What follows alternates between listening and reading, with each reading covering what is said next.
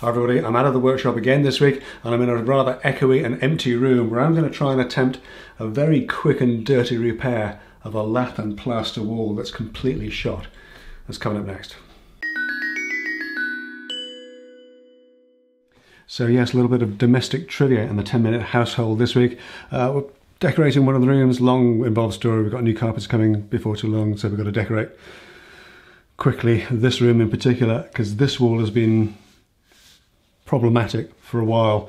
Got the room empty, and the basic issue is that this is an old Victorian property with a lath and plaster walls, and this has had a bodge of a repair at some point, not by me, I hasten to add, but basically there's a big lump in this corner. You can see, if I put a straight edge over that, how far out that is, both horizontally and vertically as well.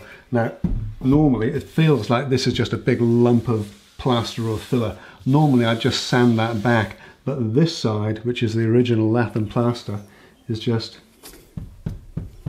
completely shot, so the only thing that's holding that together is a skin of plaster itself. So what I'm going to try and do is drill through this and bond that back onto the laths in order to keep that secure. Then I can get a sander on this and then refill it, put some easy fill over it, just to sort of tidy that up a little bit. This is going to have a big wall covering over it. One of Mrs. 10 Minutes' lovely quilts is going to go on the wall. But what I don't want to do is take a sander to that and have this entire section of plaster come off.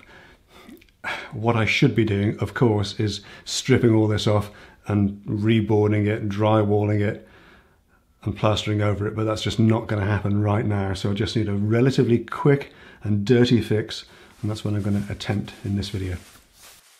So having spent a few minutes protecting a carpet that's going to be replaced next week, don't ask, I've fitted a tile bit into my drill and I'm drilling through the plaster skin in the hope that I'll hit but not drill through one of the laths.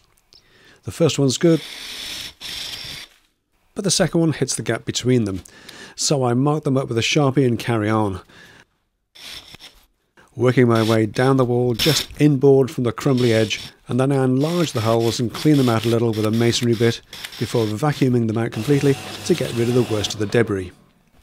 Okay, so next up is I'm going to take some PU adhesive and squirt it liberally into these holes. Now there is an intermediate step that I'd do if I was trying to make a permanent repair with this, and that's that I'd squirt some diluted PVA in there and give it a few hours to dry just to try and settle any dust. I don't want to do a temporary repair on this. I'm just trying to stop this wall getting any worse while I get a sander on this. So I'm just going to go straight in with the PVA. This sets in about in the PU adhesive. This sets in about 5 minutes. So I'm going to pop that in. I'm going to use these repair washers and a little self-tapping screw to hold that in nice and tight. So hopefully the adhesive will give a chance to get a good grab on whatever's in there. And we'll see how well it holds in about 10 minutes time. PU adhesive foams up slightly, so I'm shoving the nozzle hard up against the laths before squeezing out a glob of glue in the hope that some of it will get squeezed either side of the hole and bond the plaster back into the laths.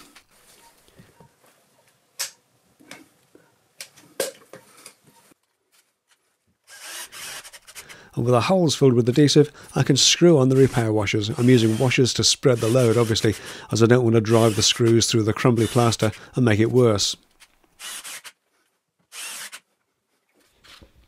So there we are, only one sort of minor crisis when I discovered that all these self-tapping screws that I bought had Torx heads on them. And of course I don't have a full Torx bit set with me. So yeah, with the 5-minute adhesive already in the wall, yes, had to rummage around in the screw in the drill case to get the right ragtag selection of screws to make that work. But it seems to have gone in fairly well. It's quite, you know, it's hard up against the laths. Let's see if the adhesive holds without any sort of PVA or whatever, because there's bound to be some dust in there. But we'll give that a try, and we'll give that 10 minutes or so for the adhesive to set. So time for a cup of tea, I think.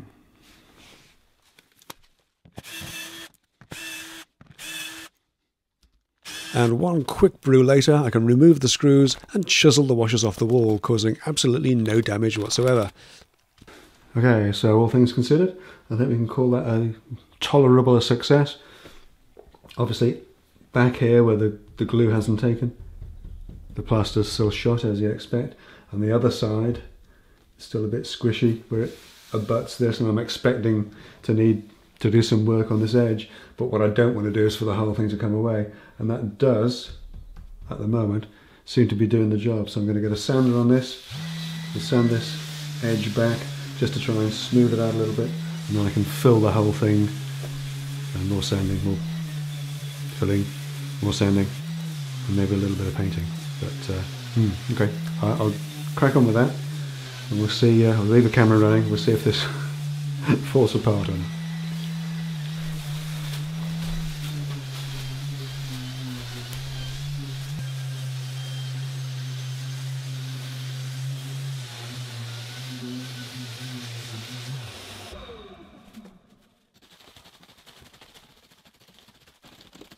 So yes, this is pretty much what I was expecting to happen.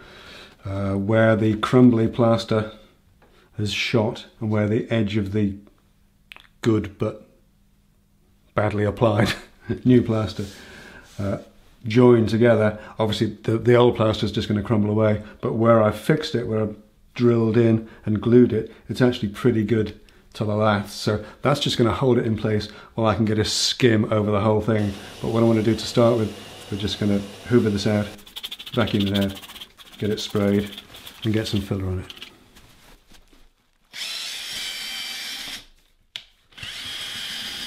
I'm using a product called Easy Fill. It's a bit like a cross between a plaster and a filler, and it's used a lot here as a drywall compound, or mud as our American cousins would call it.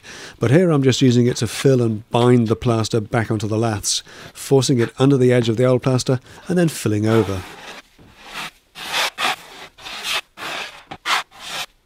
Okay, well, this has had a chance to dry overnight. We're not looking for a perfect finish on this, obviously, because there's always a little bit of a few lumps and bumps that appear as the filler sort of starts to, as it sets, it sort of sags a little bit and expands slightly. So we're just going to go over this with a fairly coarse abrasive, and then we'll put a second top coat, what I hope is going to be a top coat, over that, just very thinly, just a thin skim over this, and then that can be sanded when it's dry.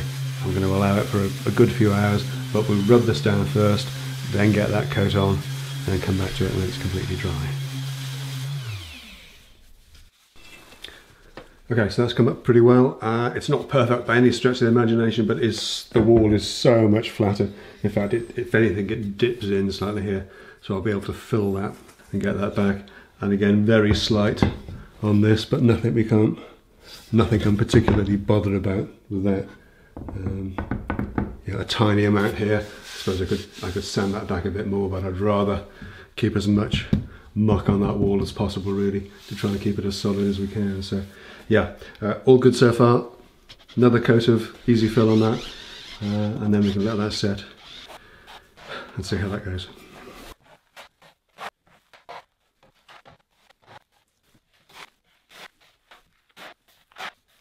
Okay, so that's reasonably enough, kind of what we're aiming for.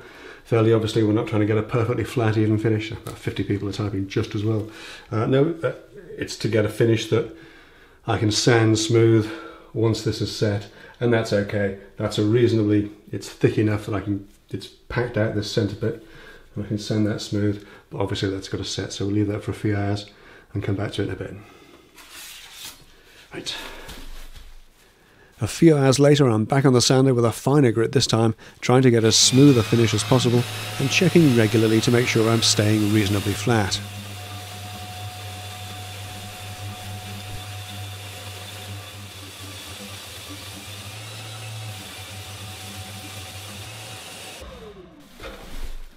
Now, one thing that is worth doing if you're sanding a lot of filler is just to occasionally take the bag out. Because the filler's so fine,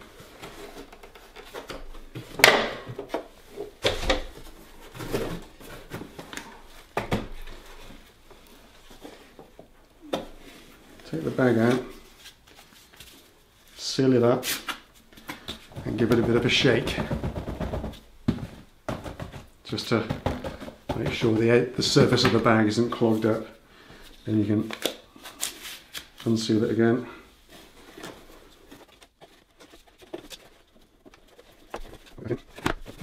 Good to go again.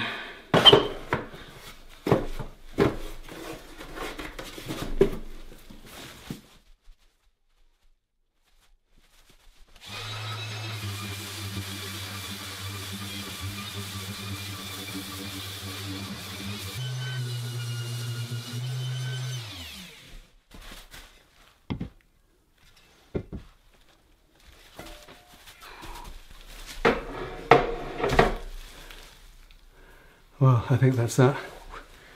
I think that's that for this week's little repair job. What I do next is put a base coat, a mist coat on that, because that'll show up any other flaws, but they don't always show up until you get a coat of paint on it. So I get a mist coat on that, let that dry overnight, and we'll see what it looks like in the morning. But as far as I'm concerned, that's good enough. It may need a little bit of fine surface filler on it just to clean a couple of parts up, but sometimes the roller rash will cover that and it's not really a problem. So so far so good. I hope you've enjoyed this little diversion into the wacky world of home DIY. I've got a few bits and pieces like this coming up. If you did, then give me a shout out in the comments down below to see if you'd like to see some of those other bits and pieces as well. I've got it's a week of domestic trivia. I've got a dripping kitchen tap to fix, and I've got a squeaking tumble dryer. Let me know if you'd like to see a video on those, or if I'll just keep those to myself. But that's it for this week's video. I hope you've enjoyed it, and I hope you found it useful and interesting. If you did, give the video a thumbs up, share it freely amongst your friends, and don't forget to subscribe for more weekly, mostly in the workshop videos. I want to take a second to thank all of my Patreon supporters, without whom I wouldn't be able to keep the lights on here, and obviously having the lights on when you're making videos is a real big help. If you join the Patreon party, then you get a weekly Week in the Workshop vlog from me as well, an extra little weekly exclusive video, plus some plans and things for old jobs and other bits and pieces. Check it out at patreon.com/10minute workshop and see if it's see if you think what I'm doing over there is worth your time. But that is it for this week. Thanks ever so much to all of my Patreon supporters. Thanks for watching. I'll see you next time. Take care.